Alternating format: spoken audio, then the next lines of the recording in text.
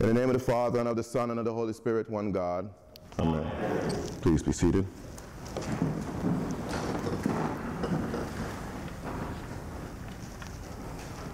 We give thanks to you, O Lord our God, for receding the waters of this life, that we can walk across from bondage onto dry land. Amen.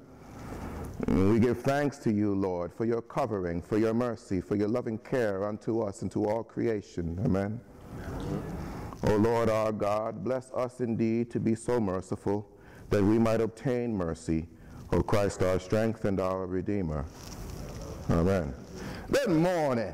Good morning. All right, it's good to be with you. It's good to be able to cause some trouble for my brother from another mother and return the favor so often given to me. Case and I went to seminary together, and had it not been for him, I don't think I'd have survived Virginia. It's an incredibly interesting place. But thanks be to God for the love and brotherhood, because we are able to do things such as this. And today I've been told, and hopefully Case didn't set me up, but it's possible. But today I've been told it's homecoming Sundays, right? Y'all heard that? Am I the only one that heard that? Okay, just checking. And homecoming Sunday, as in the first Sunday that you are back from your summer schedule, correct? Something like that? All right, okay, we're on the same page. But homecoming might seem like something a little outdated. Something from your young adulthood. Something that no longer has much relevance for us. Because, you know, we don't go to homecoming too much no more.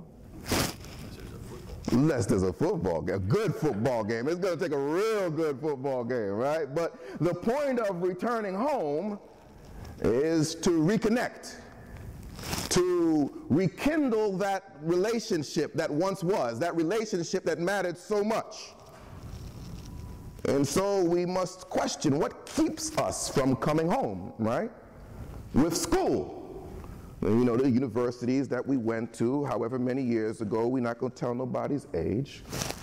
But it could be simply the distance. You know, my school, my beloved school, I went to 8 schools. Y'all got to forgive me. But the school that I chose to claim and go to homecoming is in Bowie, Maryland, Bowie State University. I used to go to homecoming every year when I lived in Laurel. But now I live in Orlando, and, you know, you talk about that distance, you talk about that time that it takes to actually make it to homecoming, you talk about the finances. I can no longer just hop in my car and drive down the street. I got to get an airplane and a hotel and all that kind of stuff, and so you got that distance, that time, those finances that prevent you from coming home. With family, you know, distance, time, and finances should never be the problem, right? I mean, with family, it shouldn't be the problem, right? We use that excuse from time to time, right? But which of you parents would accept that excuse in perpetuity? You know, you might accept that excuse for a little bit of time if you understand that your children just graduated from college, maybe they just got married, maybe they just had a child, and you can understand that it gets complicated, but you would not accept that excuse for forever, right? And so there's typically some sort of issue that is deeper than the distance, deeper than the time, deeper than the money that keeps you from coming home to family, right? And with the church, what indeed could be the excuse? No one's church home should ever be so far away that it takes too long to get there, right? No one should be considered a church home where you can wake up in the morning and you can be like, that's a little too far to drive this morning. I don't think I want to go. It should never take too long to get there. It should never cost too much to attend there, right? Like, you shouldn't have a church home where every Sunday you got to get on a plane and buy a plane ticket, right? But if that's the excuse that we use and give to ourselves, then there's likely some deeper issue. There is likely some discord that remains unforgiven, right? Maybe a discord from some other place, some other church, some other time, some other season in our lives. But a discord nonetheless that keeps us from coming home to the church. That something has happened to us, something has happened around us that we think should never happen in church. And you see, beloved, that's why in the gospel for today, chapter 18 of Matthew, verse 21, we read, "Then Peter came to him and said, Lord, how often shall my brother sin against me and I forgive him? Up to 7 times? You see, Peter wanted to know, how long must I put up with this nonsense? You see, just a while back in the gospel according to Matthew chapter 18, verses 15 through 20, when we are reading about discipline in the church, the Lord said this. He says, moreover, if your brother or sins against you, or sister, but the language back then, but women, y'all not off the hook for this. If your brother or sister sins against you, go and tell him his fault between you and him alone. If he hears you, you have gained your brother.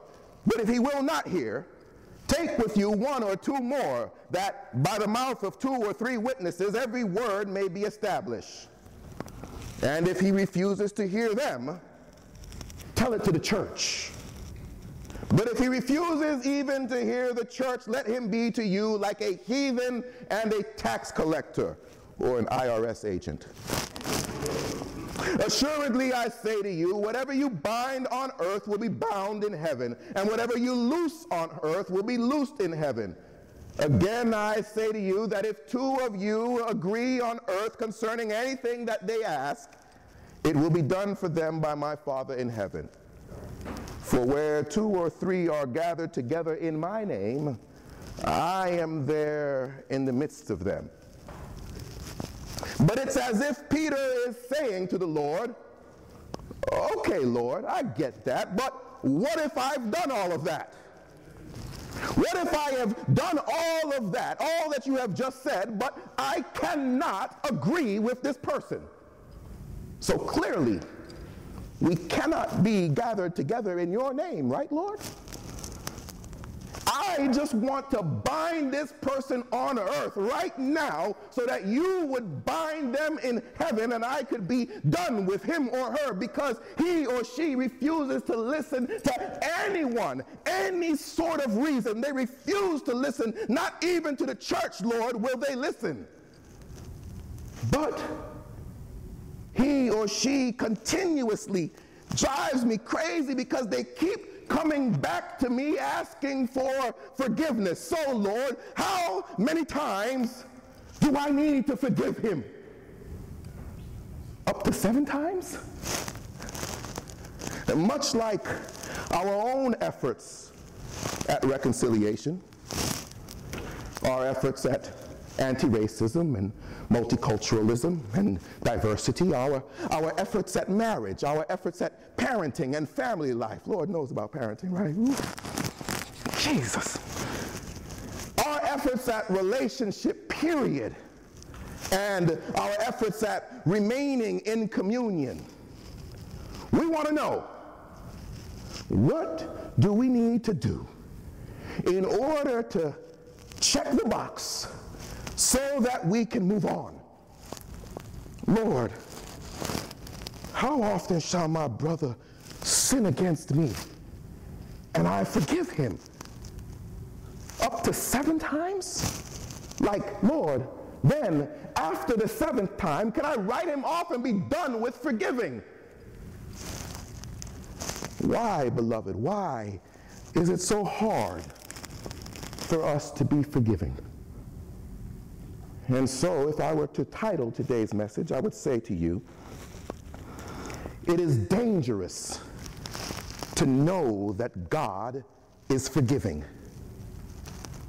It is dangerous to know that God is forgiving. And I'm leaving so y'all can go tell the bishop anyway, but before you run and tell the bishop that we had a priest that said we should not know that God is forgiving, I want you to bear with me, because that's what we see in the gospel message for today.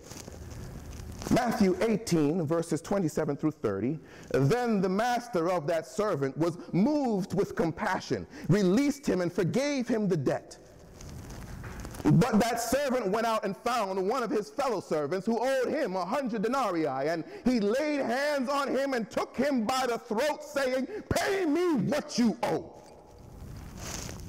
And so his fellow servant fell down at his feet and begged him, saying, have patience with me, and I will pay you all. And he would not, but went and threw him into prison till he should pay the debt. No sooner had this servant been forgiven a debt that would have taken many lifetimes to pay. 10,000 talents is many lifetimes worth of money. No sooner had the master forgiven this servant for a debt that would have taken many lifetimes to pay, he was out the door demanding payment from another servant and throwing that servant in jail just after he was spared a similar fate. How in the world is that possible? How could this be? Like, have you ever considered that question when you read that scripture? How could this be? How is it possible for this man to be forgiven and immediately do to another what could have just been done to him? This isn't weeks later. This isn't days later. This isn't hours later. Scripture says that immediately he gets up, he goes out, and he finds the first person, and he says, pay me what you owe.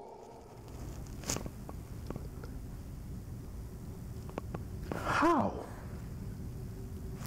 How is such a thing possible? Answer this. Now, sometimes I ask rhetorical questions, and I know we good Episcopalians like to just listen to the priest preach, but ain't all questions rhetorical, so bear with me, right? Could it be, how is this possible? Could it be that he forgot what had just been done for him? Is that possible? Could it be that he had just forgotten that? Surely he could not leave his master's presence and immediately just poof, it's gone. Now I know some of us have children, my son included. I say stuff to him and gone. But we're not talking about that, right? You know, how could it be? Is it possible?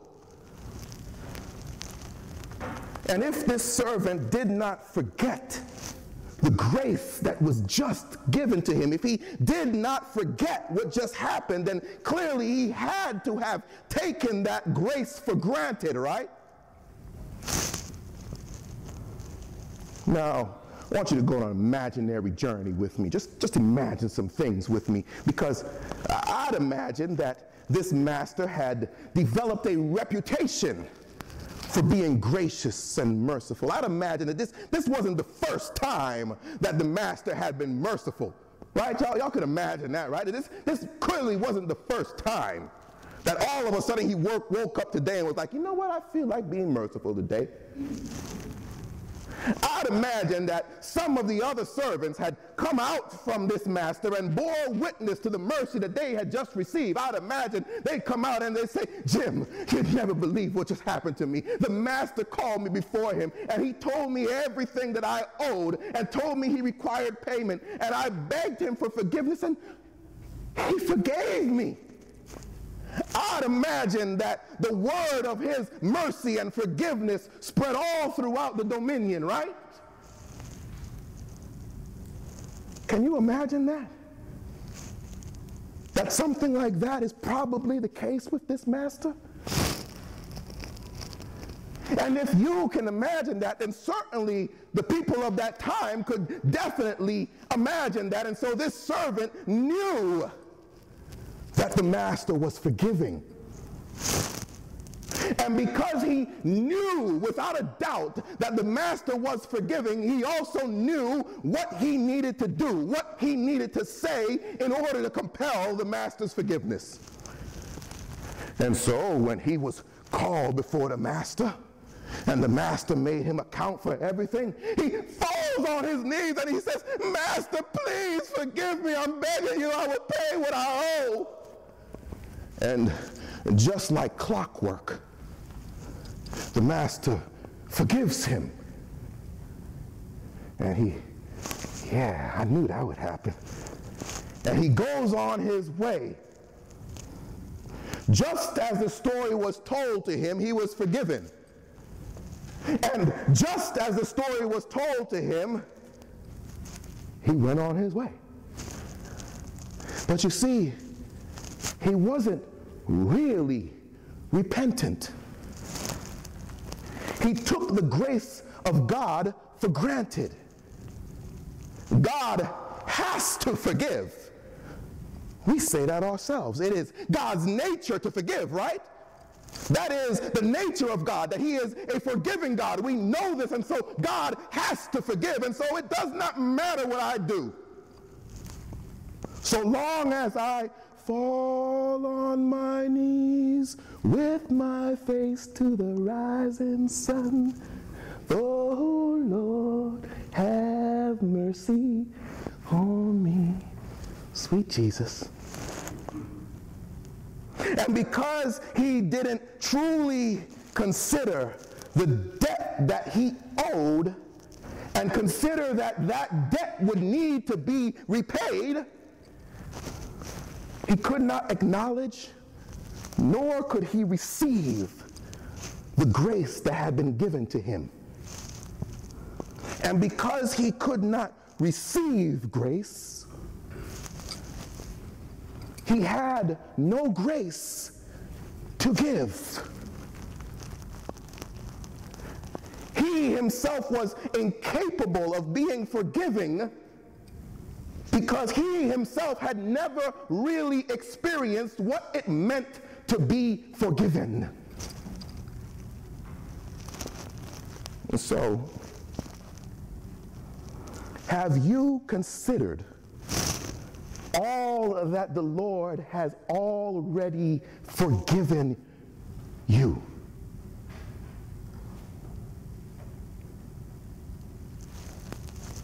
And having considered all that he has forgiven you, have you considered all that he will still have to forgive you for? We ain't done sinning, right? All of us are sinners and fall short of the glory of the Lord, right? So as long as we have breath, there is still a propensity for us to sin, right? Have you considered all that the Lord is still yet to forgive you for? Beloved, immediately after being forgiven, the servant in this parable could not bring himself to forgive another. Rather, the servant went out and found one of his fellow servants who owed him 100 denarii, and he laid hands on him and took him by the throat, saying, "Pay me what you owe." And so his fellow servant fell on his knees and at his feet begged the servant, saying, "Have patience with me, and I will pay you all." And he would not, but went and threw him into prison till he should pay the debt. And the master heard how his servant had forgiven his brother and summons this servant back to him and decides that he indeed was going to forgive this servant in the same way as he had forgiven his brother. You see, I ain't going to ask y'all this question because y'all might lie to me and we in church. But every Sunday, I do know this, every Sunday when you do come to church, we pray, "Forgive us our debts as we forgive our debtors." Hopefully y'all pray that more than just on Sunday, but again, I'm not going to ask you. We pray the Lord, pray meaning beg. We beg the Lord to forgive us our debts the way that we forgive our debtors. We beg the Lord to look at the way that we forgive others, forgive our brothers and sisters, and then we instruct the Lord, we direct the Lord, we implore the Lord to see how we forgive each other, and then forgive us in the same way that you see me forgiving others. Brothers, sisters, the parable is clear. The Lord will indeed forgive you your debts in the same way as you forgive your debtors. So the question is clear. How would you rate the way that you forgive one another? How would you rate the way that you forgive one another in this household of faith, in this church? How would you rate the way that you forgive one another in your homes, in your families, at your places of employment? How would you rate the ways in which you forgive one another out in the world? And are you satisfied with the way that you are being forgiven? That ain't got nothing to do with who offended you. Are you satisfied with the way that you are forgiving others? Because truly, brothers and sisters, the Lord will indeed forgive you in the way that you forgive one another. So may the Lord bless you with eyes to see truly the ways in which you forgive, that the debt that we all accrue before God would remain forgiven. Amen.